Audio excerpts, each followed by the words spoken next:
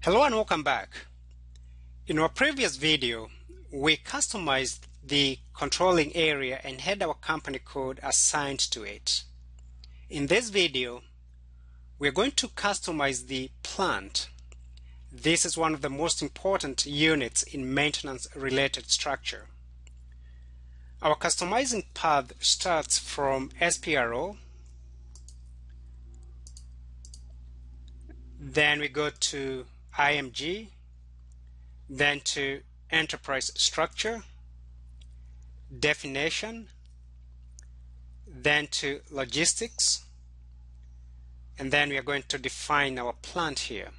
So we click on it and we get a pop-up window. It has 3 activities. We are interested in defining our plant, so we click on the first one, and that gets us to a list of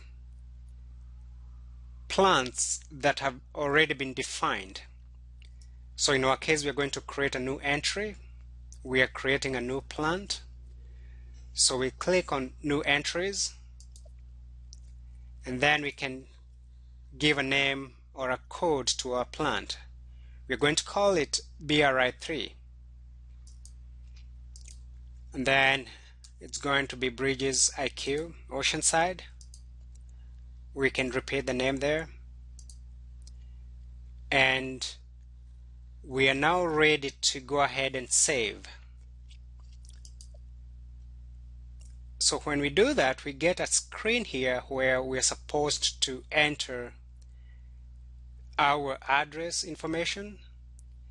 And for the sake of this presentation, I'm not going to populate most of these fields here. I'm only going to populate the country field. The reason being it's a mandatory field. You can see the check mark here.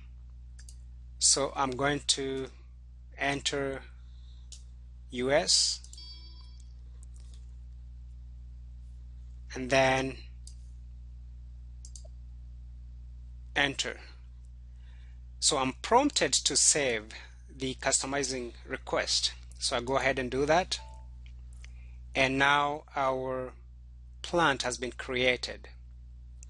So the next thing that we are going to do is to assign this plant that we have just created to the company that we created earlier.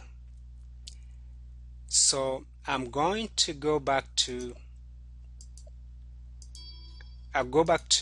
enterprise structure, and then instead of selecting definition, I'm going to select assignment, then logistics, then assign plant to company code. So I click on that, and then I have a list of plants that have already been assigned company codes. So for example, you see the first plant, which is 0002, has been assigned company code 0001. So we are going to create our new entry because this is what we want to do. We want to assign our plant to a company code. So I'll hit on new entries. Then I know I can remember my company code was BRIQ. So I'll go down and look for it. So I have it here. I click on it, I select it, and then I can enter my plant. This is what we have just created a few minutes ago. So that was BRI3.